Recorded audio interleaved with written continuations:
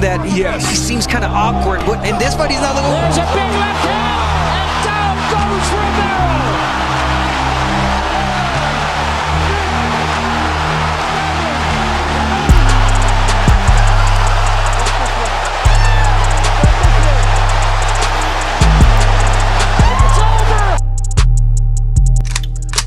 So the Tank Rolly fight had just ended in a knockout. Rolly walks right into a punch near the end of the 6th round, similar to the punch Manny Pacquiao ran into when he fought Juan Manuel Marquez. But here's the thing. I don't understand how this fight was even that goddamn close.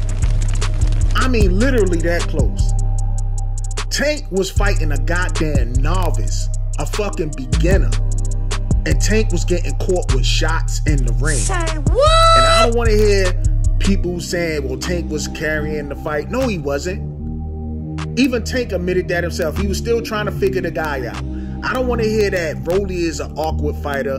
Fuck that. Hell nah. Everybody is awkward when you're a beginner. When you're a beginner boxer, yeah, you awkward as fuck. Tank should have knocked this dude out in 3 rounds. And the fact of the matter is that he actually let Rolly tag him up quite a few times in this round, whereas though at one point in time I actually had Rolly up. I mean, you know, at the time of the knockout, I mean, I had Tank up 3 rounds to 2, but at the end of the day, come on, man, like Tank, yo, Tank ain't fucking with Shakur, man. Tank is not fucking with Shakur.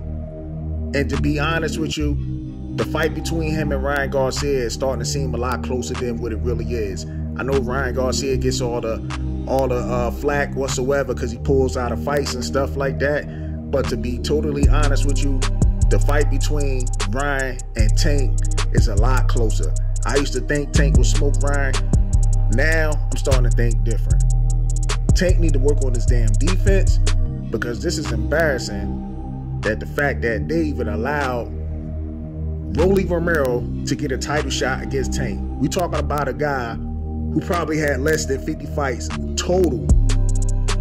And I'm talking about between amateurs and professional.